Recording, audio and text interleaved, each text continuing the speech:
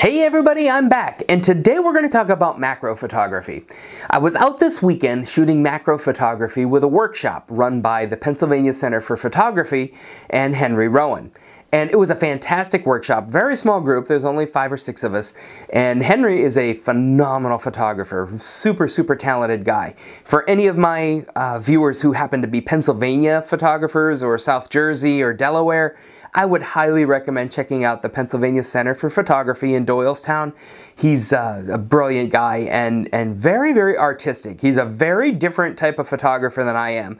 I'm kind of a technician and a gear guy, and I am going for the sharpest focus and the most accurate representation of what I see. Henry lives in a very artistic world of creativity and compositing fantastic images together and just a completely different kind of art creation than what I do.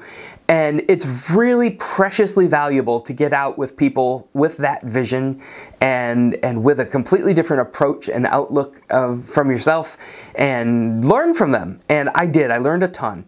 And so while I was there, a number of people were asking about the different pieces of equipment that I use, and I thought it would be worth just going through a quick little rundown of what each thing does, why I use it, what it's for. There is actually one piece of equipment I forgot to bring with me to the studio today, which are my extension tubes. So I will discuss them. It's really, there isn't technologically much there. It's just a tube. So once I get to that point, I'll run through that.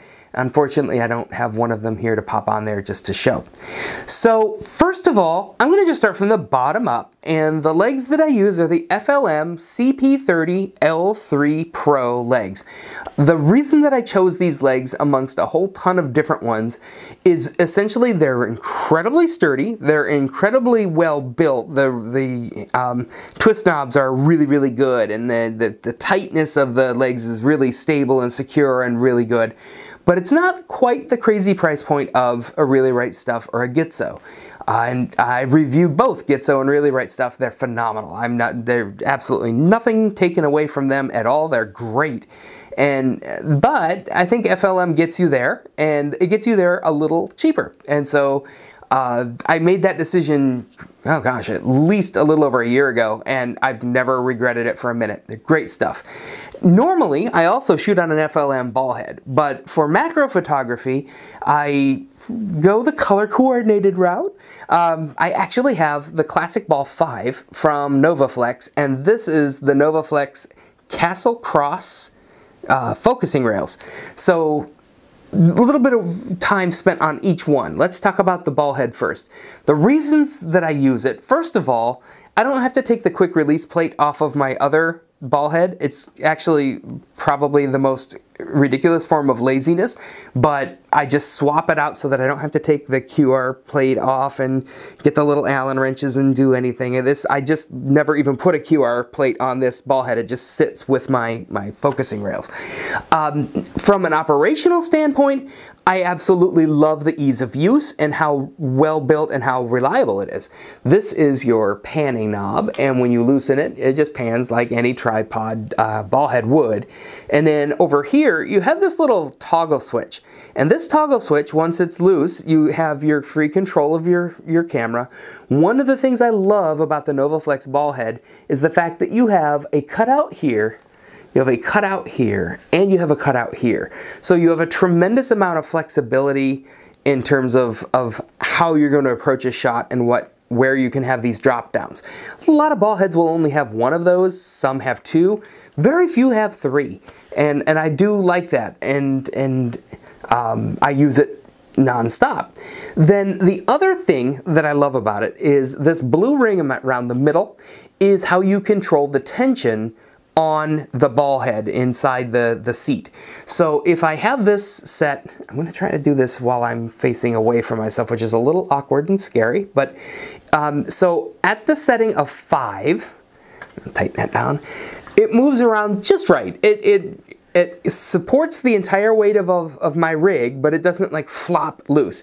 You just rotate this over to the different tension levels, and I guess I'm going this way, and at the lowest tension level, it just is obviously nowhere near enough tension to support such a heavy amount of gear on top. So I love the fact that it adjusts so quickly and easily around to each thing. All right, I'm just gonna rotate this back so that it's kind of facing more of a normal direction. And let's take a second to talk about this Castel-Cross focusing rails. So one of the techniques that I use a lot in macro photography is focus stacking. And for anybody who's not into focus stacking yet or isn't entirely familiar with it, it's a whole lot easier and a lot less complicated than it initially sounds. But what you're doing, so when you're doing macro photography, your depth of field is tiny. You have just the slightest little sliver that's actually going to be in focus. And in many cases, that can create a really cool abstract photo. But in other cases, you want more things in focus. You have like just a sliver of a flower in focus, you'd like to see the whole thing in focus. So in order to achieve a macro photo that has more things in focus, you need to take a number of different shots and then merge them together afterwards in a software program. I use Photoshop. There are others, and I'm assuming there probably are others that do focus stacking better than Photoshop. I did a number of focus stacked images last weekend at the macro workshop, and while many of them worked beautifully, and I am really excited with the results of a few, there also were a couple that when I would let Photoshop control the focus stacking, it was missing. There was a couple of spots where I would have like a stamen in the flower absolutely brilliantly in focus in one image, and the next image it would be blurrier, and the algorithm that Photoshop ran actually didn't catch it. It used the blurry version rather than the sharp version. And to be honest, I've done a fair amount of focus stacking before, and I've never really been too grumpy about what Photoshop has given me. On a couple of the images this time around, I wasn't thrilled. Now, the next step is to go through and manually adjust which part of which picture is showing. And that's not incredibly hard. You have to go through and manually go into each mask, and you need to mask out the blurry part of photo A and mask in the sharp part of photo B and make sure that everything is kind of feathered nicely so that it all blends together and you can't tell. But I am a little bit, I will confess to being lazy on the post-processing side of photography. I like to take photos out in the field and use my camera 90 times more than I like spending time on the computer really tweaking it and making it look the way I want.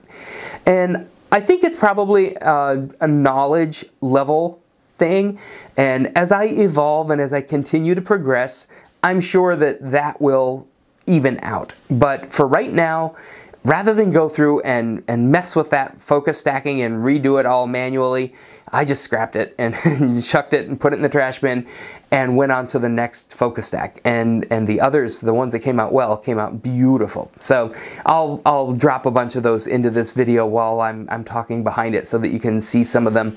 I'll also include the EXIF data. And the program that I'm using for that, I'll put a link to it in the show notes. I just discovered that this week too. And it's a photographer put it up, and I'll link his name. I can't remember it right now. But basically it's a script to put the EXIF data, the title of your photo, and your signature in a virtual mat around your picture for sharing.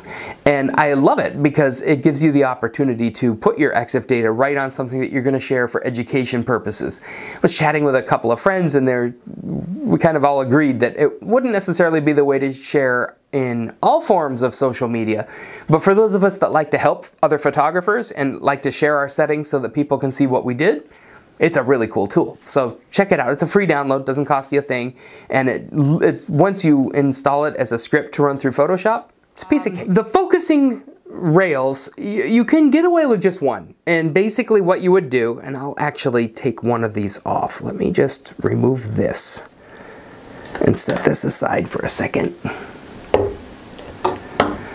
So imagine that your camera is set up on here. Basically, if you're taking a picture of a flower that's here, you would take your shot and then you just twist this a tiny little bit, and every little bit ahead, you're moving the camera closer to the flower, and so a different element is in focus.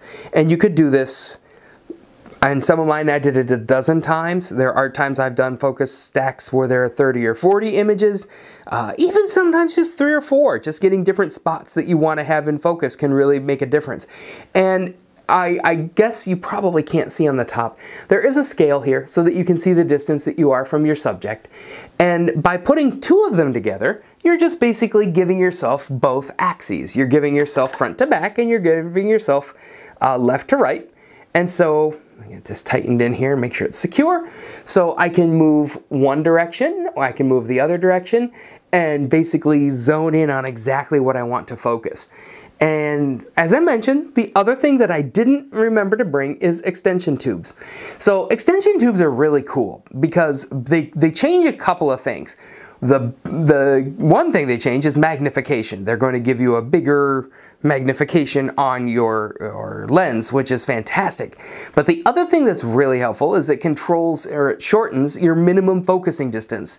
So on this lens, this is a 100mm Canon macro lens. So that is actually designed for really close focusing. I use my 70-200 for some of the photos, and even though it's a 70-200 telephoto lens, with the extension tubes in there, it switches it around, it increases the magnification factor, but it also decreases the focus distance, so you can really appreciate using that to focus in on flowers that are much closer. And some of my macro flower images from the weekend that you would think for sure were taken with a 100 macro were actually taken with a 200mm macro from further away and just with extension tubes. The other lens that I used this weekend was a rented lens. I heard about it from Henry. I wasn't even familiar with this lens before I went to we did like a pre-workshop where he went through and explained what we were going to be doing and what we were going to be looking at and whatnot. And he mentioned a Canon lens, the MPE 65mm, and it turned out that one of the local camera shops, Allen's Camera in Fairless Hills, for anybody who's a Frono's Photo fan, you've heard Jared mention 1,000,001 times about Allen's Camera. It's a great place, phenomenal camera shop. Anybody in the Philly area, you need to go check it out if you haven't been there. Anyway, I went over there. They had a used one, so they let me rent it for the weekend for 45 bucks, which is, you can't beat it. And it was really cool. The one thing that prevented me from buying that lens was the fact that it is not usable as anything but a macro lens. There's no focusing to it. It literally will go from 1-time magnification to 5 times. And when you turn what would normally be a focusing ring, it actually runs an extension tube that's built right into the lens, and it gets out closer to your flower and further away.